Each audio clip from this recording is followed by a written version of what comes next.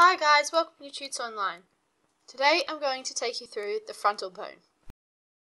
This is an unpaired bone.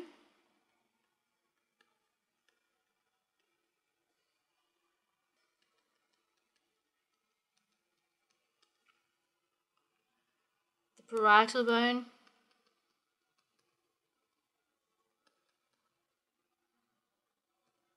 The nasal bones. The lacrimal bones. The ethmoid bone. The sphenoid bone. The maxilla. And the zygomatic bones.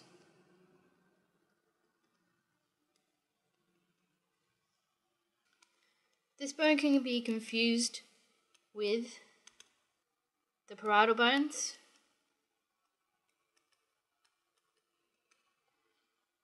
the occipital bone, the temporal bones, the scapulae, and also the innominates.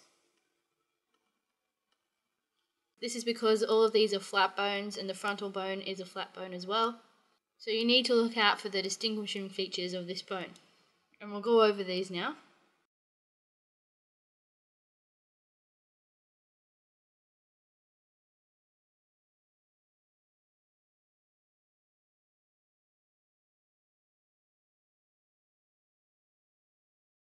So we're looking at the ectocranial surface.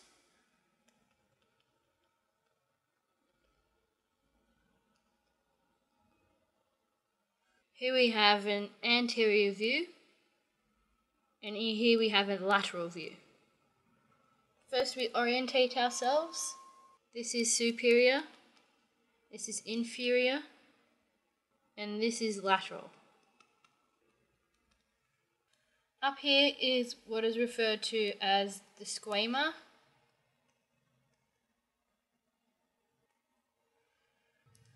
And squama means scale shaped. And flat.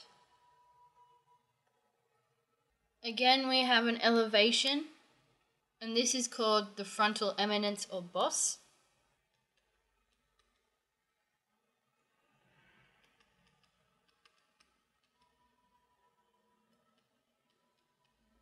And we have two arches over the orbits called superciliary ridges or superciliary arch.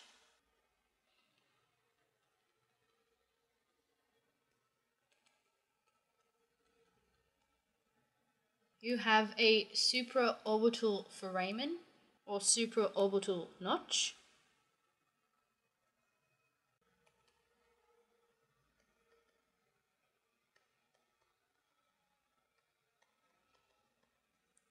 And this is for the transmission of the supraorbital nerve as well as the supraorbital artery and vein.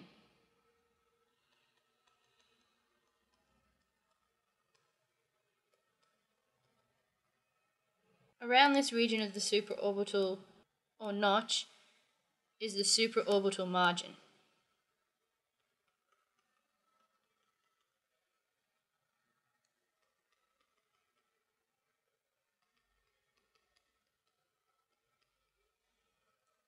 Here and here are the zygomatic processes of the frontal bone.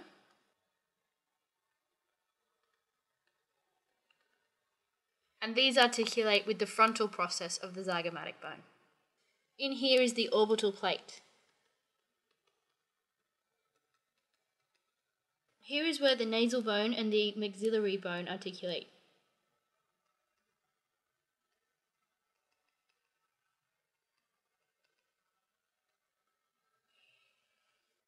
Moving over to this picture here, the lateral view of the frontal bone, we can see a projection here. This is called the glabella. We can also see the superior and inferior temporal lines.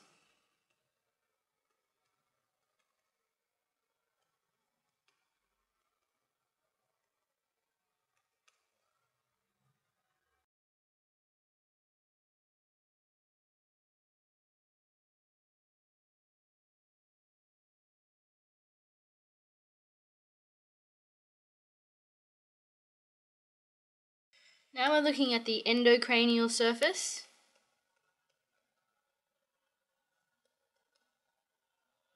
This is superior, this is inferior, this is lateral. Here in the middle, we have a sulcus for the sagittal sinus, and so we call this the sagittal sulcus. And here we have these little pits, and these are called arachnoid foveae.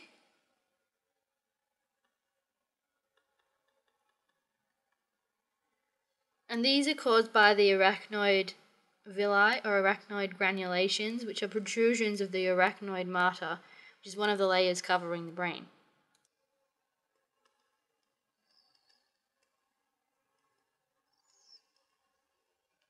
Down here we have the frontal crest, and this is for the attachment of the falx cerebri, which is a fold of dura mater which separates the left and right cerebral hemispheres, and it lies in the sagittal fissure. And that about wraps it up for the frontal bone. Thanks for watching, guys. I hope you enjoyed it. If you have any questions, please feel free to comment.